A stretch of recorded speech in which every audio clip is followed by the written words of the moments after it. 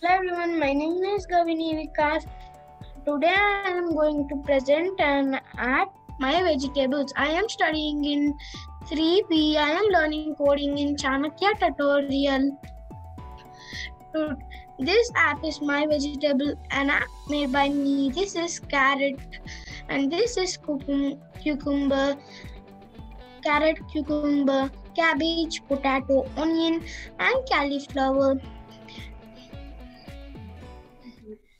I made the coding like this. Now I will show how it will work. When we click carrot, it will show carrot and tells it's carrot.